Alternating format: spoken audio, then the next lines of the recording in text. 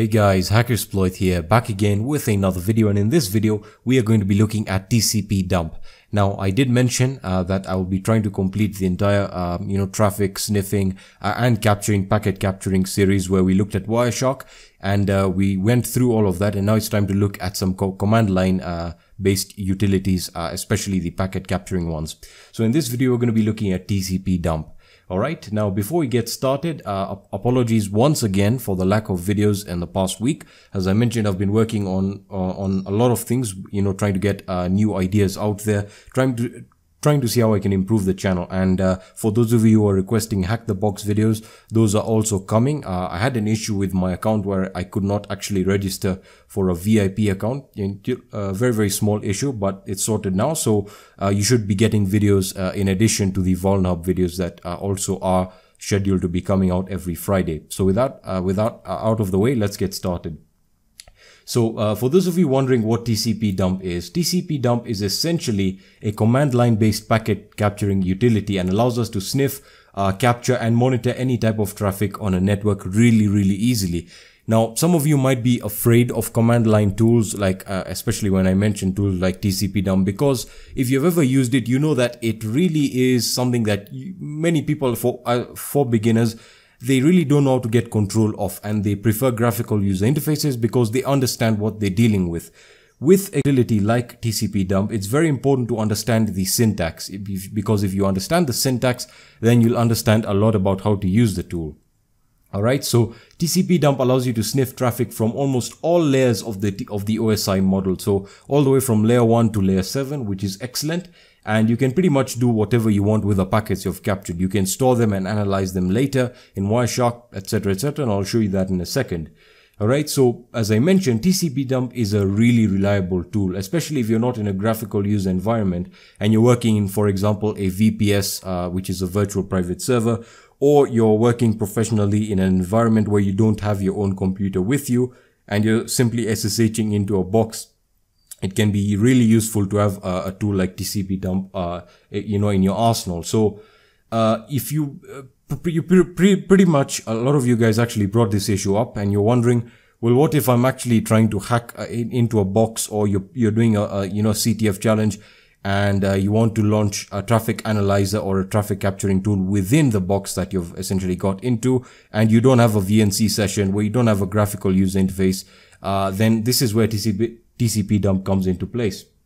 Alright, so let's get started with tcpdump. Now by default it comes pre-installed in Kali and ParrotOS as far as my knowledge serves me, but again, please do let me know if it's available in other penetration testing distributions like Kane Enable or Kane as it's called, and a few others. But that being said, let's get started. So the first thing we're going to do is simply type in tcpdump, and we want to open our trusty help menu. Alright, now the help menu in tcpdump, I have to admit, is not really helpful. Okay, now of course you can use any of the other options here to specify any specific type of functionality that you want. But as I've mentioned, the most important things that we're going to be looking at is the file that are displayed in the help menu, is the file, the interface here, and a verbose, if I can find it, which is a lowercase v. If it's not here, don't worry. I'll get to that in a second. So really, the help menu isn't extremely helpful, which is kind of sad because this is an extremely powerful tool. I use it more than I use Wireshark. I actually use Wireshark for analyzing the traffic that I've captured. I'll show you that in a second. Alright, so let's get started with a very basic scan. So for good practice, I always recommend specifying the interface that you want to use. So I can say I want to use Ethernet 0, which is what I'm using right now, or I can say I want to use LAN 0, which requires me to have monitor mode enabled on my wireless device. So that means if it was activated, I would have to use LAN 0 mon, and hopefully you know how to do that. So in my case, judging or giving the fact that Ethernet is promiscuous and I am connected to a switch here, I should be able to be okay, using Ethernet that way. It's always important to specify the interface that you're using. The next thing that you might want to do if you are analyzing it on the fly or on the go, I would recommend that you use the verbose option here. Alright, so that will essentially print out all the traffic that's being captured. Now, if you'll see, most network penetration testers really don't use this. They prefer to save it into a file. We'll get to that very, very shortly. All right, so let's talk about filters now. So let's say I want to, scan for specific data, because if I simply hit enter, you can see it's going to capture a wide variety of data. Right over here, you can see, and you pretty much can understand what's going on, where it's coming from, what computer it's coming from, where it's going, what the source is, what the destination is. So yeah, it's crazy to monitor traffic like this. And this is where beginners really get confused. So hopefully I can clarify that right now. All right. So what I'm going to do is I'm just going to stop this and let me just clear that up, and we'll open up the previous command here.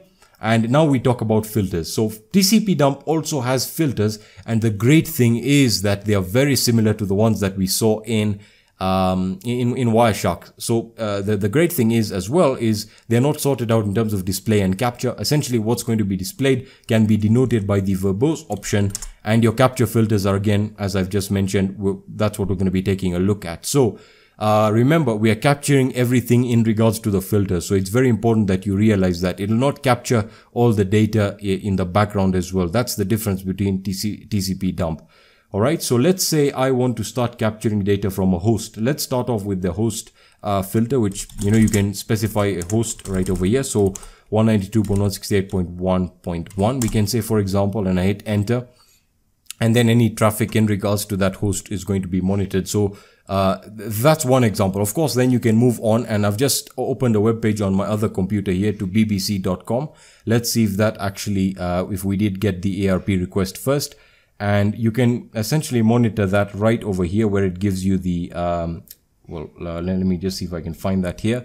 Let's see if we can actually find the response here. Well, this is actually where Wireshark comes into play, and I'll get to that in a second. So let's see anything here from the IP. Let me just see if I can get that right now. And anyway, I'll get to that in a second. I don't want to confuse you guys too early. All right, so let me just clear that up, and we'll go into tcpdump one more time. So that is the host filter. All right, we can also use google.com. All right, so, or we can say bbc.com. For example, that's a very simple example. So again, I can refresh, and that is limited to the host that you specify. Okay, and of course, this is not going to respond anyhow because we're specifying a host outside our range. So let me just clear that out, and that is how to use the host filter. Now let's look at something a bit more interesting. All right, let's look at the source and destination IPs that you can specify on the network. So let me open up the command that we're using. So again, you usually like keeping this a standard, where you use tcpdump, you specify the interface you're working with, and then you specify the verbose option. That's if you want the data to be displayed to you. Again, I'll get to that in a second. So when you're talking about the source and destination filters, as I mentioned, these are very similar to the ones that you'll find with Wireshark. So you have SRC and you have the DST for destination. So in this case, let's say we are looking for traffic with a destination IP address of the Kali operating system, which let me just display that to you so you guys can actually confirm that it is 192.168.1.107. So this computer right over here.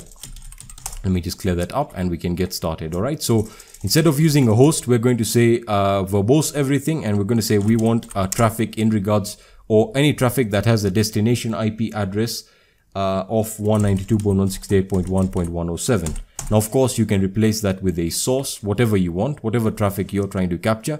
I'm going to hit enter, and it's going to start listening for any traffic with the destination IP address of 192.168.1.107. So let me just refresh this BBC page here, and there we are. We can see we've got all the traffic. Then there's quite a bit in regards to the API that it's collecting, and you can specify that. I'll explain the filters in a second.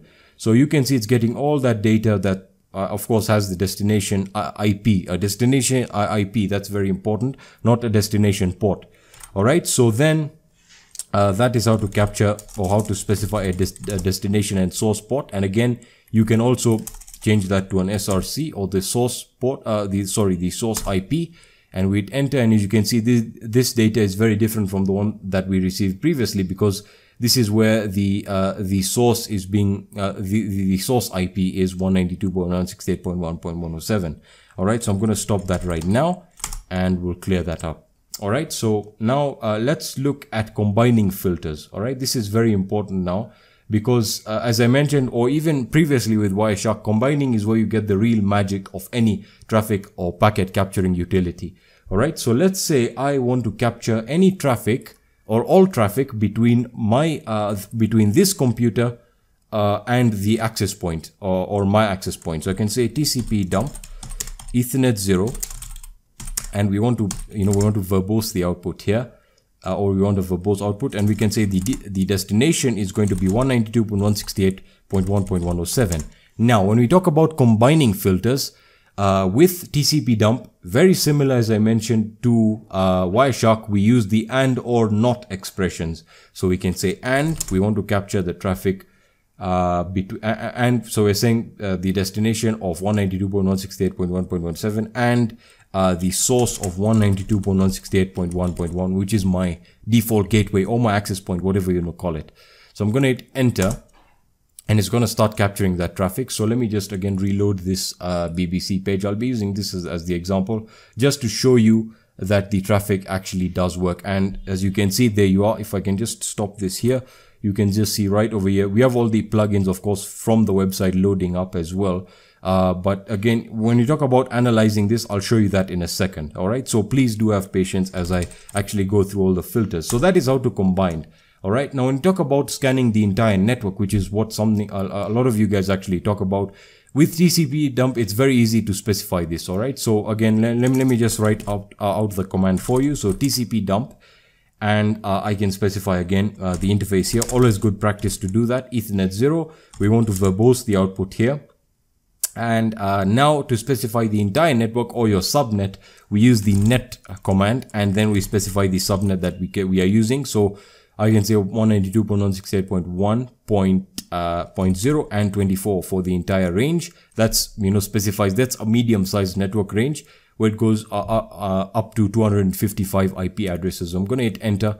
And again, that's going to start capturing traffic from all of these, from all devices on this network range. And I just reloaded bbc.com on another computer that's right next to me. And hopefully we're able to analyze this. So let's actually stop the traffic here, right over here. And we have a lot of data being captured. And for some reason, yeah, there I did stop it. All right. So we have TCP data captured right over here. And hopefully I can actually show you how to capture TCP data in a second. So there's a lot of traffic being captured. And again, this is where a tool that displays this type of data really well, like Wireshark, comes into play. I'll get to that in a second. But anyway, I'll get to all of this in a second now. And now it can be analyzed really well, because for me, what I usually do is I use tcpdump for the capture. And then I use a graphical user interface like Wireshark, to analyze the traffic or to actually go through it in a more accurate type of way. All right. So that is essentially how to scan data coming from the entire network or, a specified range. Now, when you're talking about protocol and port specific filters, this is where TCP and ports come into play. So let me just show you a simple command here. So tcpdump. All right. And we're going to specify again the interface, sorry. And we're going to verbose, and we're going to say TCP. That is a protocol specific filter. So I can say TCP or UDP, whatever. So I'm going to say TCP, and I can say I want all TCP data coming from the network range 192.168.1.0 and the range of 24, which is a good way of specifying the entire range. And I'm going to hit enter, and again, it's going to start capturing all TCP data. That's very important. Remember, it's all the protocol that we specified here is TCP. So it's only going to be going through that data or looking for TCP data. And as you can see, now the traffic is a little bit more standardized, and we're getting a little bit more accurate data in regards to what we want. All right. So we'll get to all of this in a second. So let me just clear this out. And whoops, sorry about that, guys. Let me just clear that up. And now let's look at port specific filters. We haven't looked at that. So again, the syntax for ports is divided really differently. So for example, I can run a simple command here, or let me just open up the previous one. So I can say we can go for the entire network or just traffic or just capture any data we want. And we can do that using the port we can say we only want traffic that is with the port 80. So any traffic going and coming to the port 80. So with the source and destination. That's if you don't specify it. All right. So I'm going to hit enter, and this is on the entire. This is any traffic that can be captured. And of course, we're not going to get a lot of that data. Even if I try and reload bbc.com here, it really isn't going through any of those ports. So yeah, nothing special there. But however, this is where you get the real awesome options in terms of filtering. And this is where you have your source port and your destination port. All right. So let me just show you that right now in a simple example here. So let's say I want to start capturing, HTTPS data or SSL, whatever you want to call it. So tcpdump, interface is Ethernet 0, and we're verbosing the output here. And we're going to say, the source port is going to be port 443. Source port is going to be 443, and we want a destination of 192.168.1.107. So we want to capture all data with a source port of 443 and a destination IP of 192.168.1.107. So I'm going to hit enter, and for some reason, I did not specify my interface. I specified etho, not Ethernet 0. So I'm going to hit enter. Let's reload bbc.com. Hopefully this does work for us, or I can open up another website here. And voila, there you can see this is all packets coming, all packets that have a source port of 443 and a destination IP of 192.168.1.107, and the protocol, as we already know with port 443, is usually TCP, as we already know. So we can see all the syntax right over here. So it's going through the entire process here. And again, it also has to look at all the other APIs or all other websites affiliated with the website that that your target is visiting, etc., etc. So let me just close that, and that is how to specify your source port. Now you can also use your destination port. Remember, if you're looking for protocol specific traffic, so usually what I find is we have port 22. You can always specify traffic that way. All right. So let us now talk about good practice with tcpdump, which is something I've not talked about. So usually what I would recommend around your capture or your display filters, whatever I would prefer you call it a capture filter, I would recommend that you specify or you encapsulate it with quotation marks, with single quotation marks. All right. So let's say I want to run the same command that I did just before. So to do that, I simply put my capture filters within an encapsulated quotation marks. All right. So I can put my command, my filter in here, and this is good practice because it allows you to sift through what your capture filters are. All right. So I'll say here, we're looking for a source port of port 443. And again, we're using our our expressions right over here. So and or not. So and we are looking for a destination IP of what am I saying here? A destination of 192.168.1.107, and I'm going to hit enter.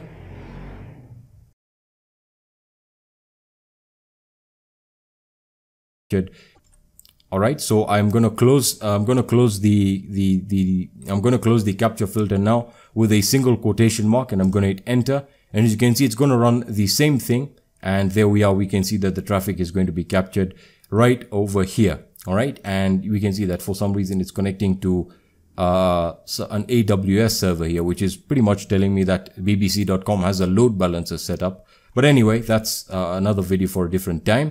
And that is good practice in regards to your quotation marks right over here. All right. So let me just clear that up, and let me talk about essentially saving traffic into a PCAP file. All right. This is very important.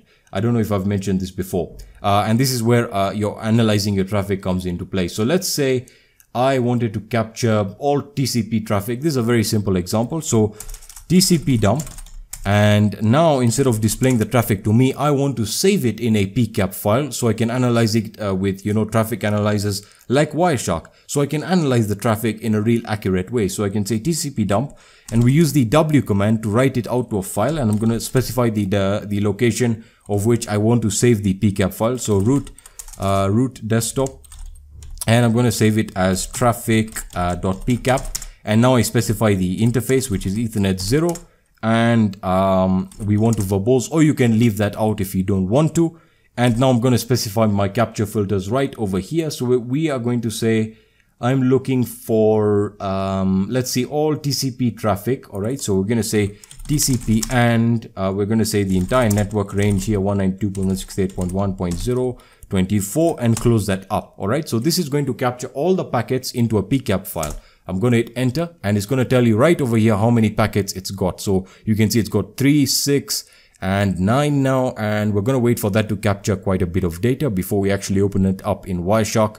So let's wait for that, and we've got 54, 74. So let me close that now. So we use the Ctrl+C command on your keyboard to stop the capture, and it's going to tell you 92 packets captured by received by the filter, and 0 packets were dropped by the kernel.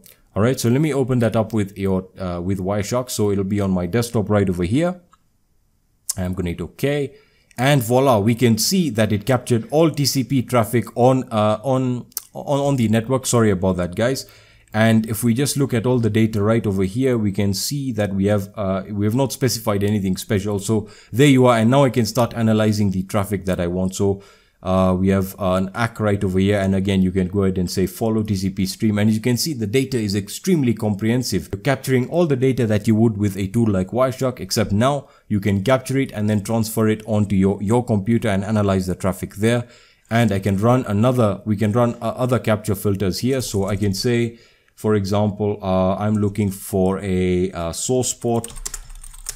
Source port is, sorry about that, guys. So SRC port is 443, and the destination is 192.168.1.107. And we're just gonna hit enter and save it as traffic1.pcap, and I'm gonna hit enter. And we're just gonna reload bbc.com because this is on this computer right over here. And hopefully now this gives us, yeah, there we go. We've got 23 packets. So I'm going to close or stop the capture, and we're going to open up traffic1.pcap here. So there we are, and it opened up. Hopefully it doesn't open up 2 instances because I think I clicked it 4 times, which is weird. Anyway, there you are. You have your syntax right over here. And if we look at the TLS data, you can go ahead and see you have your server hello. And let's see if we can see these. Yeah, there we are. We have the certificate exchange, where it essentially exchanges the keys between the server and your browser. All right. So that's very good that it captured that. Let's look at some TCP data here, and we can, again, follow the TCP stream. And of course, there we are. We can essentially go through some of the data here that was captured. Let's see if we can get anything special here. Yeah, nothing much right over here. And we have the ACK, the final ACK. If we follow this TCP stream, let's see if we're able to get anything there. Nothing much, but anyway, the purpose of this video was to show you how to capture data with TCP dump. All right, so that's going to be it for this video, guys. Hopefully you found value in this video. If you did, please leave a like down below. If you have any questions or suggestions, let me know in the comment section, on my social networks, or on my website, and I'll be seeing you guys in the next video.